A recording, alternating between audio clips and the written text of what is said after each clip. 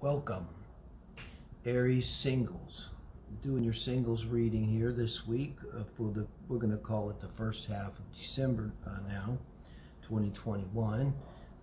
This is your Meet the Soulmate reading, where I simply try to describe the person that's going to come in, because I see you as being completely single right now and in this kind of open energy where everything's a possibility. That's kind of what's cool about being single, you know. I use 8 cards and I look at what I call the core values. Now, I had a technical problem, but I have a hard time walking from a reading. There's nothing wrong with it. In fact, I'm going to lose something going back, but because this reading was like really exciting to me, and I was going places with it. Like, it's really amazing what's going on with your person here. So here I say with the 8 of Pentacles, let me show you the 8 of Pentacles and the World. This is in what I call the emotional aspects. We're going to look at emotional, then intellectual, then love and sexual, and then core values and lifestyle. 4 different pillars, right, of a relationship, really. You could say anything. Relationship with yourself even, right? So here I read the Moon. And here I read childhood, and look in both of these, they're pregnant. Now, I don't know if this is a single child, very well may be. They may have other children, I don't know, but I wouldn't be surprised if it's a single child. They've got a Capricorn moon, so very strong Capricorn moon. So in their natal charts, I like to read the astrology signs too. I'll pick up on most of the, we'll get the Sun and the Venus and Mars, okay? But so it's probably going to be well placed. Maybe it's in an Earth house. Maybe it's has good aspects, favorable aspects, harmonious aspects to things that keep it really grounded, right? Maybe it's trying to Saturn, but this would be someone, don't get emotionally, they don't get lost in their emotions. Okay, I'm a Cancer moon. I get totally lost in my emotions. It's ridiculous, okay? But a little bit how I can do this. It's ridiculous, but they are not going to do that thing. They're not going to do that. Oh my God, I don't know what I'm feeling, and I'm lost. And like, it probably, if they were to do it, they would wait till it was an appropriate time. Right? But I think what I'm seeing with your person, I was saying, it's so heavy. As an astrologer, I've worked a lot with psychics, energy workers, light workers, and in my 50s even, talking to somebody that's 22, 23, and the knowledge they have. And like, I ask them, where'd you get it? And I can see in their chart what's going on. And they're just, no, it's not, because it's obviously they're not just taking it from, the Bible or something. It's just they're born remembering past lives, remembering. They just know. They're like, I don't know how I know, I just know, but they know. And it pressed the hell out of me. And I believe this couple, they intended for this child. I mean, if you look at this couple, they're very much in love. They're very vulnerable and yet strong. Look how strong they are together, and utterly vulnerable. It's a beautiful eight of Pentacles card here. And I would say this about this person, that they may tell you, or if you kind of steer them or just ask them, his parents or her parents, either way, would say about this person, she is our world. Not my world, our world. And the parents are very most likely still together to this day if they're alive. And, he or she grew up, and this is very important, and it's kind of rare, in a home where their self-worth was acknowledged and supported, and with parents here who were strong and independent and emotionally aware and intelligent, who actually gave them a sense of self-worth, of boundaries, of you know, a lot of things that many of us have to fight for our whole lives, frankly. Let me talk for myself. Things we have to learn out of a book. So I want you to understand my feeling about this person here, Aries. This is the story they might tell you about the parents. Yeah, they really, you know, they could have been practicing maybe tantric yogic techniques and in literally intending to bring like a master. Now, none of us are here right now in 2021. Shit's about to hit the fan. Fuck everybody. Just is. Ain't much we can do about it. And, you know, but it ain't no mistake. There's no mistakes, really. There's no mistakes. We're all here for a reason. But these people like this, I mean, they come in with this knowledge. So now, look, the Hierophant, Jesus, this is in the intellectual position. And also on the top, I do also see the intellect all the way above the conscious, as it were. And below, we see the unconscious. This is the deep unconscious. So, I mean, really what you're dealing with is a Messiah complex, but not in like a bad way. I don't think this is your person. This is not a trigger read. This is not, because I'm asking Spirit who's the right one for you. And I trust Spirit. So they're not going to give me someone that triggers the fuck out of you. It's not like that. We're not asking for a twin flame roundabout here. We're looking for the one's best here, line up with your soul's path. And this Hierophant's coming under the Knight of Cups, above the Knight of Cups. So what an incredible combination in the intellect. And we're looking at a Capricorn moon. Now here, typically I want to read the Sun. So we're seeing a Taurus personality. And then I think what we have here probably is going to be a Cancer. Mercury is going to be in Cancer. So it'd be probably a late degree of Taurus, early degree of Cancer. I believe you can have that. And there's an emotional element to them too. And my God, just grounded. And also the Hierophant's the master. It's, well, literally the Pope on earth, literally manifestation, This is heaven on earth, this energy.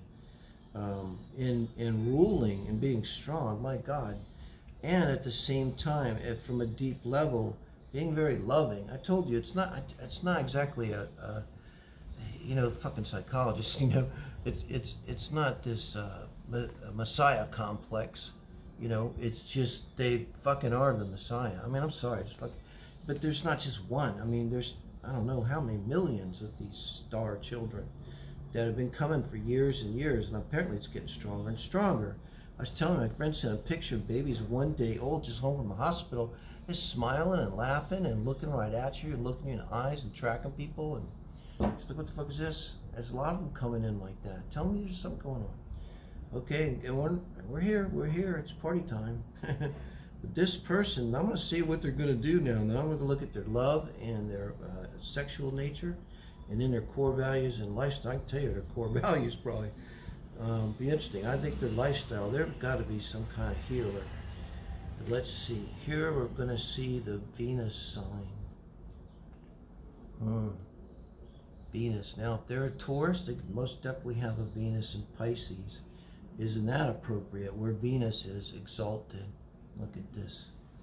We'll look at the moon a little differently here. Major Arcana, though, indicating that the moon is very strong in them and the sun is very strong in them. Very well, what does that tell me? They're probably sextile in their natal chart. The moon here in Capricorn is well aspected somehow by both house and in aspect, okay? I'm thinking particularly it could well be sextile or trine to Saturn, okay? So then, their Venus here, look for a sextile to the moon. You're going to see this, just get their information. There's a lot of places. Run it by me, I love the Synastry. Jesus Christ, we got the lovers, guys. Wow. So you have the moon over the lovers. You know, this person is a lover. And I can't tell you how it's going to work out with them. When they're with you, they're going to be like a different person. And it's not like they're uncool, but there's an aspect of them that's very grounded and solid. They may have an orbit. I really think people would want to orbit around this person. But so they will have a way about them of just sort of, it's really a dignity. I mean, I'm saying that, I'm looking at that robe, you know, it's dignity, bitches. But there's a strength and dignity about it. The Hierophant is spiritual wisdom at its, highest, highest evolution. So, but when the doors close in the home, this can represent the moon in the 4th house in the home. But same with Pisces, it's emotional energy. In the Lovers, that's Venus energy. So very most likely going to have their Mars in Taurus to go with the Hierophant, because it is associated with Venus now, right? Taurus could be associated too with just the Earth, the Gaian mother came to me. That's the Gaian mother, Taurus. That's where that energy is.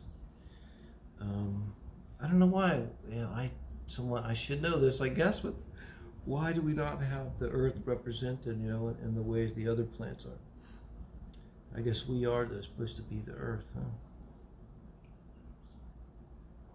So this would be someone in the way they love is going to be very, not the passionate, fiery type of love, but very soft and very emotional. And with the Taurus Mars, very sensual.